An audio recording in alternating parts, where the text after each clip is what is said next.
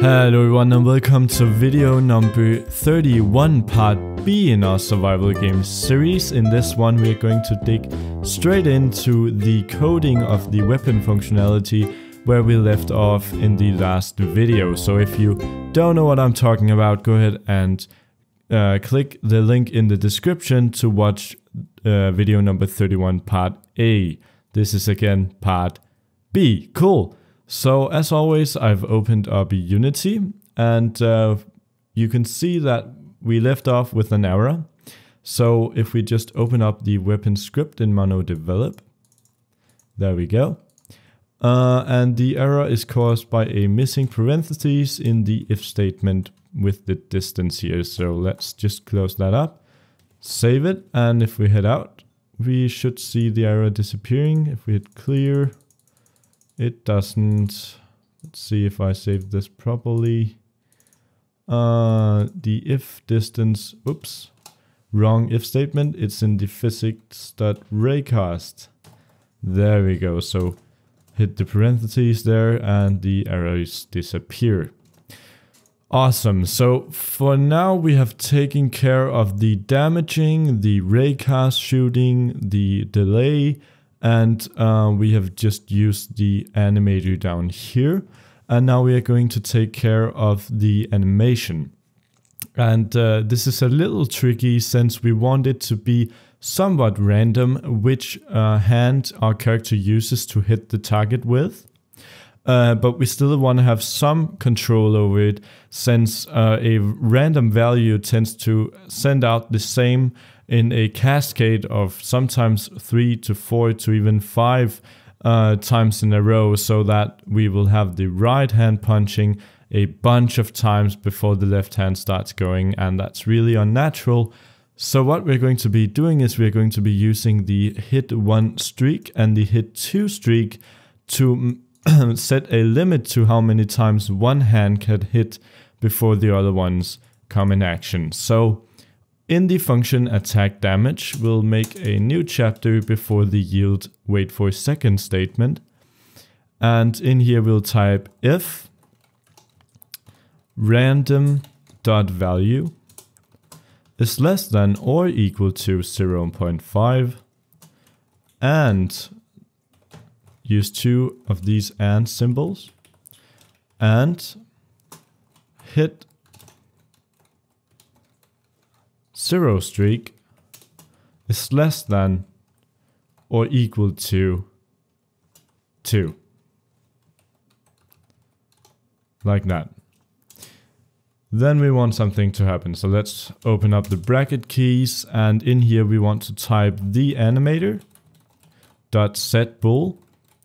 And this is for Boolean. As I explained in the last video, this will allow us to change a property inside of the animator window so that we can have the animations play.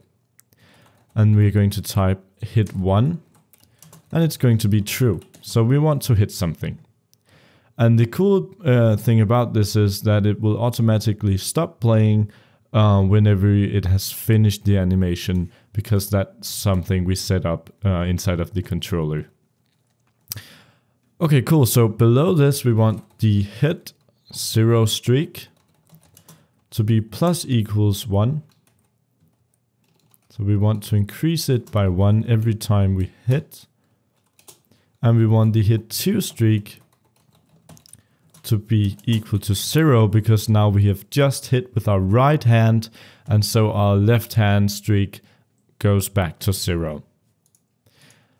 If these requirements aren't met, we want to do something else. So type else and then open up the bracket keys. And inside of those we type if hit 2 streak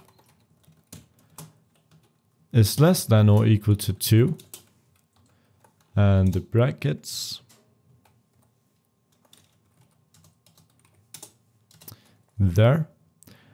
Then we want the animator dot set bool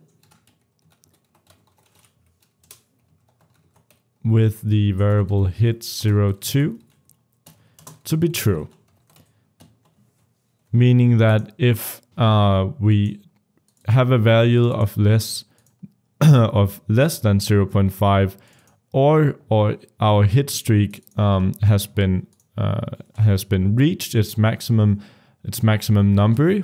We want to go down here and we want to find out if our hit 2 streak has hit its limit, and if it hasn't, we want to play the hit 2 animation.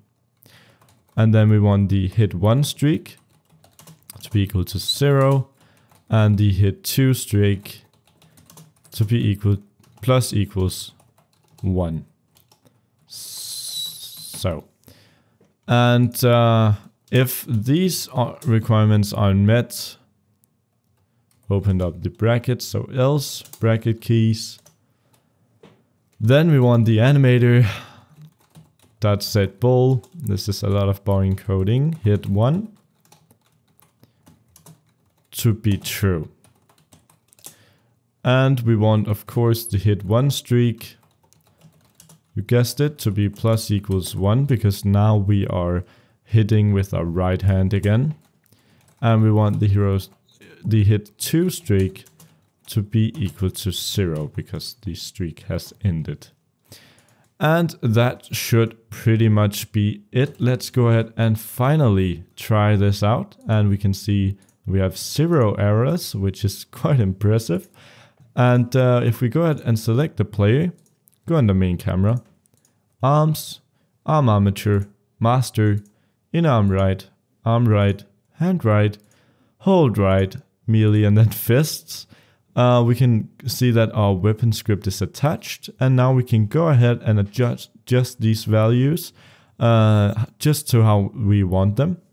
So the distance, let's set that to the distance here. That should be private, I think.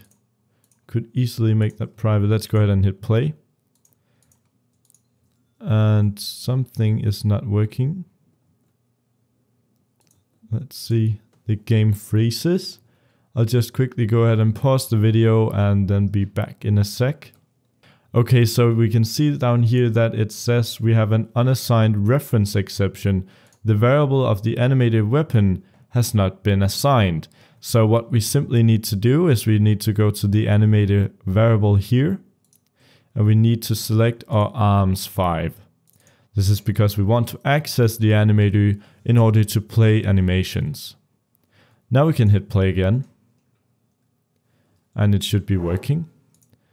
And whenever we hit something, you can see that it plays a random animation. And if the streak gets up to 2, it will shift to the other hand. This makes the hitting feel random, but it's still inside of control range.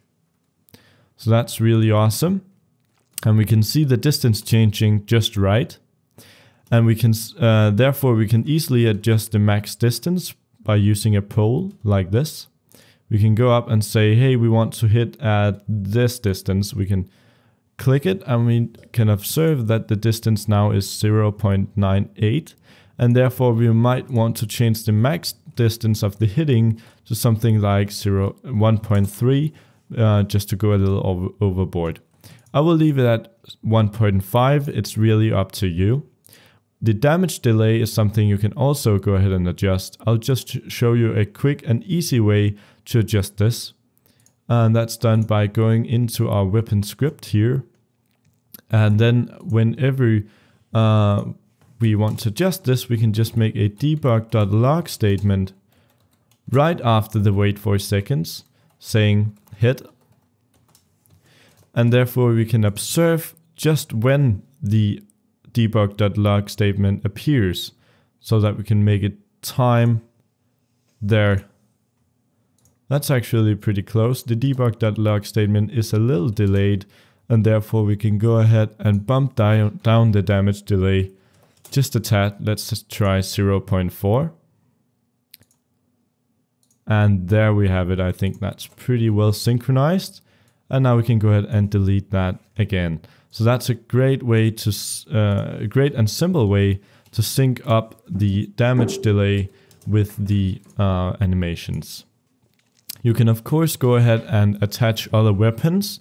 I'm definitely gonna make a video in the near future showing you how to set up weapons for the inventory system, and we are going to be using them, and the animation should work just fine with them too. So that's pretty much it for this video, guys. I'll just finish up by making some of these unnecessary variables private. So private the hit 1 streak, private the hit 2 streak, and private the distance. We really don't need those. So thanks for watching. I hope you enjoyed the video, and I'll see you in the next video.